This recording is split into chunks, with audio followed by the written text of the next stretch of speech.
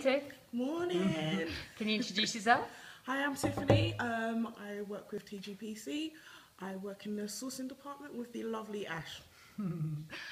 Why is today a pretty big day?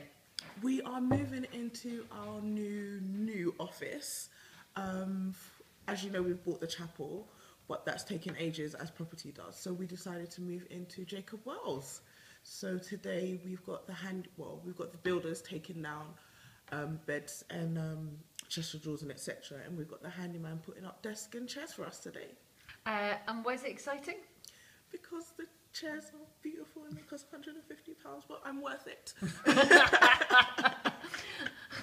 I was sending back photo after photo to everybody to get their votes, and funnily enough, they voted for the most expensive chairs. Isn't that funny? We have expensive taste, Susannah.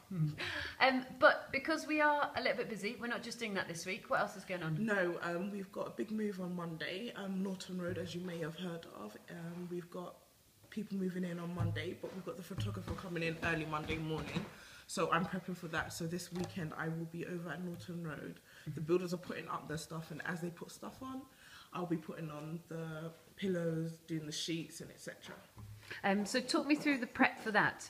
We've got most of the kit already ordered, haven't we? That's already there. What needs to happen from now on? I think you guys are going to IKEA? Yeah, so we're going to IKEA today to get the 3 more bed-sized tables, 3 more chest of drawers. Just get the little stuff so the Pete can take it straight over to Norton. And then on Saturday morning, he's in with his boys fixing them all up.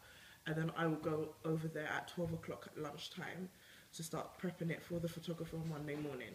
And then what happens Sunday? Got the cleaners in on Sunday, so they'll come in the morning, and then I'll meet them afterwards just to make sure they've not moved anything and just finish the little pieces and etc. And then Monday, which is the same day as our office move, what happens at Norton Road, which is a 5-bed HMO? 8 AM, I will be meeting our photographer there to take beautiful pictures of the property. And then as soon as he's done, I will be taking all of that out and bringing it here. Why? What happens on Monday at 2 PM? First moving.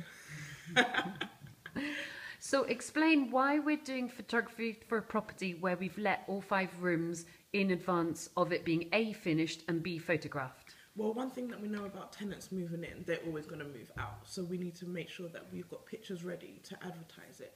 And pictures last a lifetime. So as it's brand new, pictures will be there. So we can always, what we do, we label each picture. So anyone who's in the lettings department, when they're uploading it onto like his roommate or spare room, they literally just pop in, put the pictures in, and then people book viewings. So how long do you reckon these pictures will last us? 10 years? Probably. Yeah, I reckon years. so. And do you want to just do a little victory swoop? How much did you bet us you were going to get a room rented for? Sorry, Ash, come in. Come in, Ash, come in. Move the camera to Ash.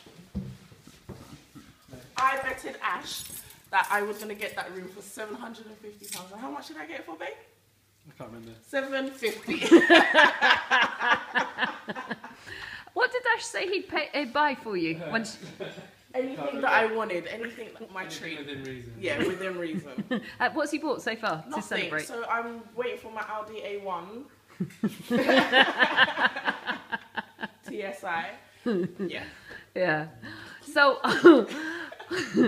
hopefully you can see that we're a little bit busy. Yes. But also hopefully the video's given you a little bit of advice about how to schedule the last minutes for move-in for tenants. And also moving for us. Yeah, moving. And if you've got a great quality property, you can get an amazing price for it. Definitely. Ash. Well done. Thank you.